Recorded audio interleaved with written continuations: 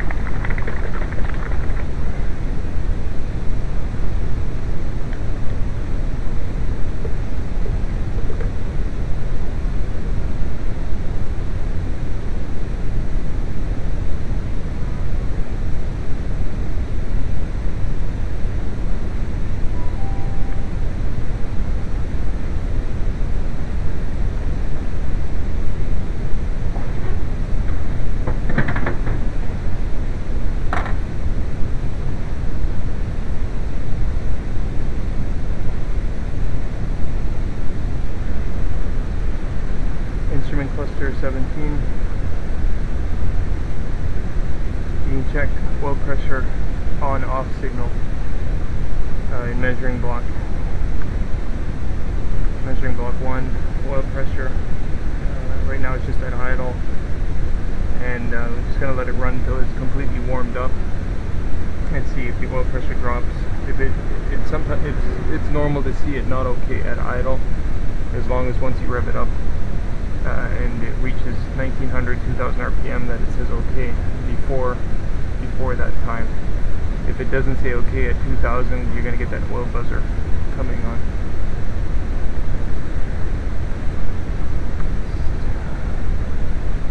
Coolant temperature somewhere here, 61 coolant. So we're just going to wait until it warms up. So you're going to just let it run hot, even high idle here, just under 2000. And watch the measuring block on BagCom. Back on at idle here, and pressure switch is still okay. You can have an instance where the oil light will beep and flash due to an ABS module. Somehow it feeds voltage back, or grounds the oil pressure circuit finds ground through the module, the ABS module. Can't really explain it. I'm not an engineer in terms of circuit design, but I've seen it before where the ABS module triggers the oil warning light. So just keep that in mind. If the engine's not noisy and an instrument cluster the oil pressure switch says OK, then in all likelihood there's no actual oil pressure problem. Now I can't recall on that instance where the ABS module was at fault if the instrument cluster also showed oil pressure OK or also showed it as not OK. Most likely it would have been not OK since the oil light would be flashing or was flashing at that point. If there's ever any doubt, you have to put a mechanical gauge on the oil filter flange where the pressure sensor is, so that you can verify actual pressure. Never just rely on, be it DAGCOM, measuring block, or the fact that the oil light stays out.